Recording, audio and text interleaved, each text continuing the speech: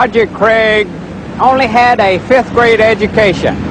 He ran away from his home in Wisconsin at age 12. He made his own living on ranches in the northwestern United States until he joined the Army at age 15. He accidentally ran into one of his brothers in the Army, and on learning his proper age, he was kicked out of the Army. He came to Dallas here and washed dishes until he was old enough to rejoin the Army.